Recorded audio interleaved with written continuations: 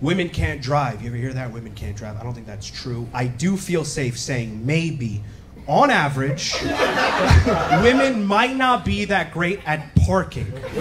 Hear me out. I think it's biological. I think men, on average, are better at parking because we know how to take an extension of ourselves and guide it into some narrow boundaries. And if you go to the left or the right of the boundary, you can really ruin the mood.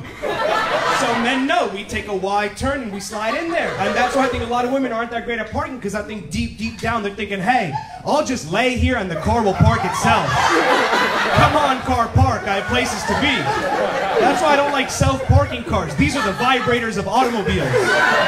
And when I say women, by the way, I'm talking about straight women, okay? Lesbians, they can park. They can park anything. They can park my car better than me, you know what I mean? I saw a gay guy parallel parking. He didn't want smooth motion to even look at it. I was like, yo, this boy is a top for sure.